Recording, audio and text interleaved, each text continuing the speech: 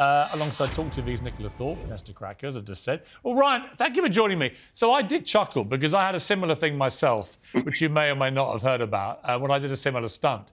But you were making the same point, I think, which is if we really want to have a world where anyone can identify as anything, well, why shouldn't you be able to identify as a woman of colour?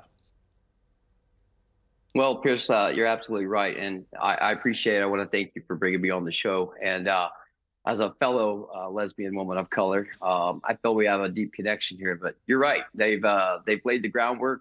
They set it up where anybody can be anything that they want just by simply declaring it.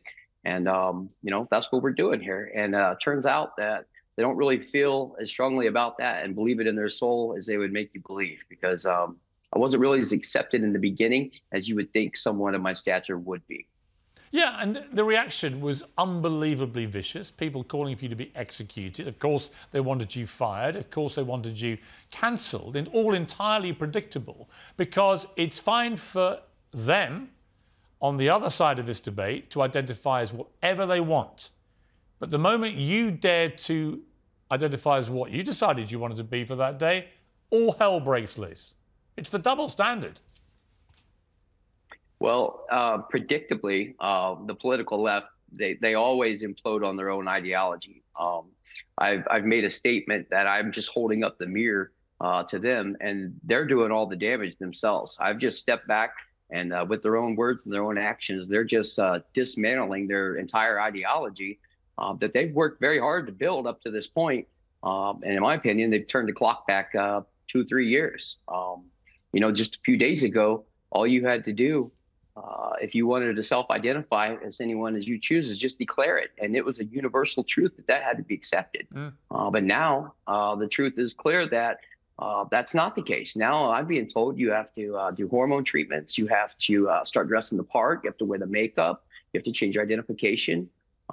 So they've turned the clock back on their own movement a few years. And it's disappointing to see them give up so quickly on something that they said they believe in so strongly. You know what, Ron? I had to chuckle watching genuine news reports having to report this legitimately, because how else could they do it without obviously disrespecting you, without respecting your right to self-identity, which it just made me laugh. Ryan, I appreciate you joining me for Piers Morgan Uncensored.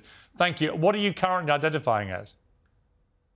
I'm currently, at the same time, I'm still identifying as a woman of color. And I've said in a few other times, these journeys are often complex. And, sometimes we never know where they're going to take us. We could end up right back where we started. I'm just riding the wave, and wherever it takes me, that's where I'll be. Well, I wish you all the very best with your journey, Ryan. And thank you very much indeed for joining me. Thank you.